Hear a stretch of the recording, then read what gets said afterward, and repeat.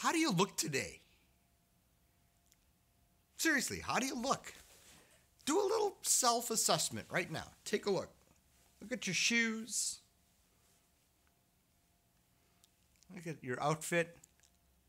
How you doing? Do you look like you would hand you $10,000 for an item today? You know, every once in a while we got to come back to this. Why? Because dress and our appearance is something that we do every single day, and it gets to be something that we don't even think about. And sometimes those things that we don't think about, we start to lose track of, and they can get us. So let's just have some fun today and talk about dress. You know, um, the store dress policy is something that a lot of jewelers have, but a lot of jewelers also don't have. They have an understanding. And let's talk about that for a second, because you may have a policy that's top down from the owners that says, this is what you're going to wear. That's wonderful. But we still need to constantly be assessing what we're doing personally because, like I said, we lose track of it. I'll give you an example. I've had this suit in my closet for almost 24 years now. And I still have in my brain, oh, that's my new suit. I remember paying $700 for that dang suit. And so I have in my brain, that's my new suit. Well, it's pleated. It's pleated, at the waist, and it's pleated down below. And the cut is, well, let's just say it was cut more for how I was shaped back then. And it's funny because recently I pulled it out to attend a funeral, and my wife said, "You're not going to wear that suit, are you?"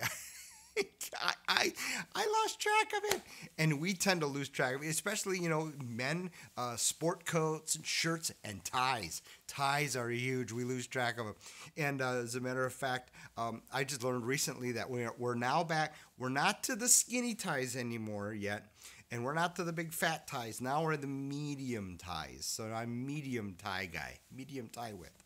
So anyhow. It's just something that we really need to take a look at every now and again.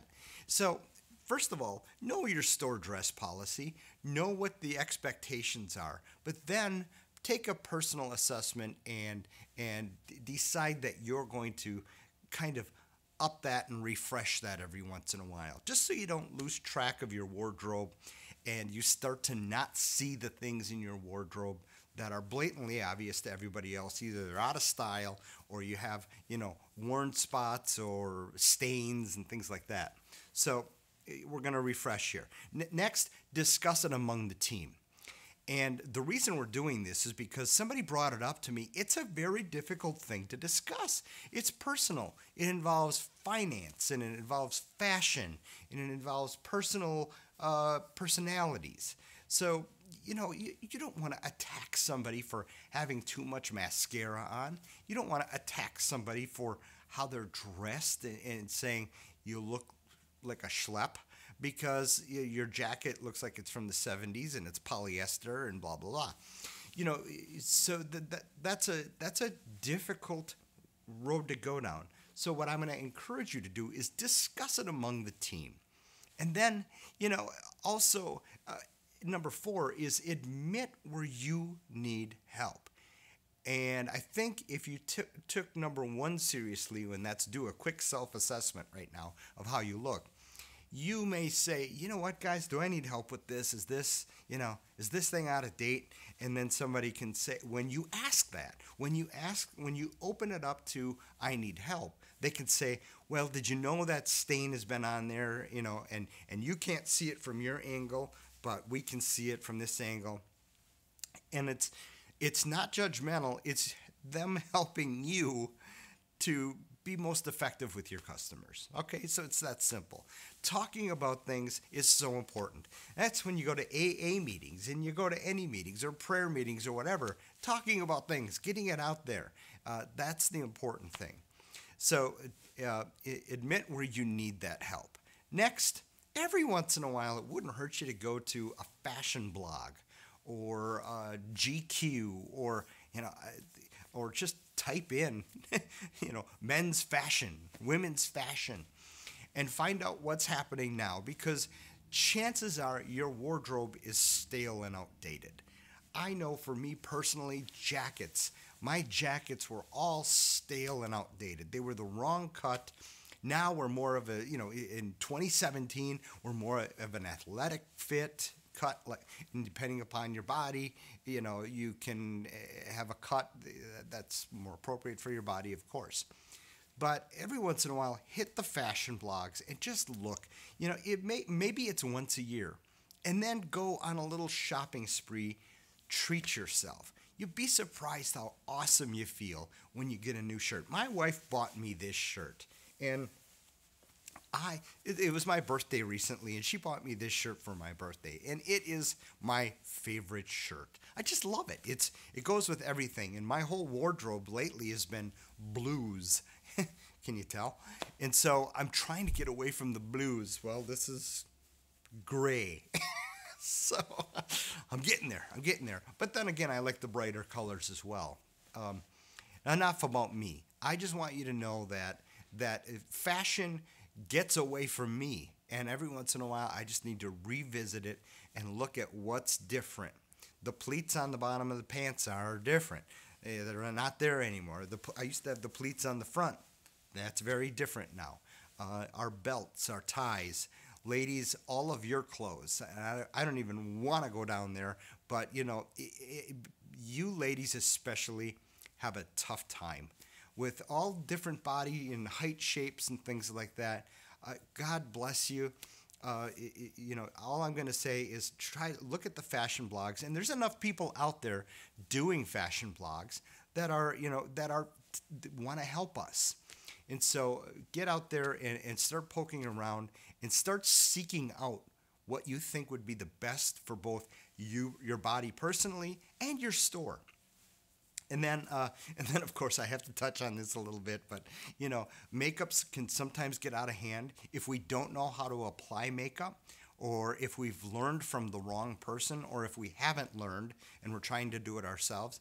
I'm going to ask ladies especially that you become experts in how to tastefully apply makeup. I know that we can often be judged very quickly if things are askew, or if we're off base on how we apply our product.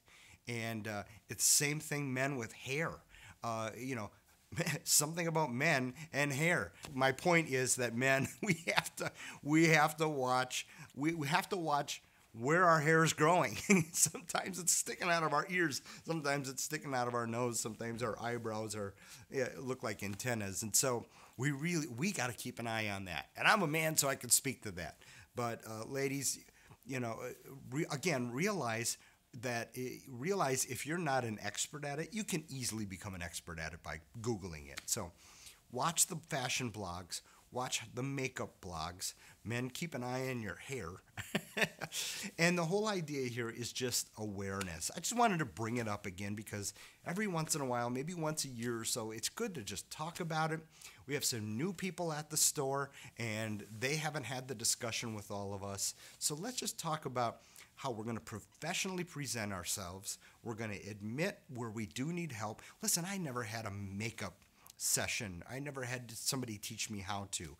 Well, somebody in your store has. And so we can help each other with this. And that's really the key to a lot of this, is just help each other with that. So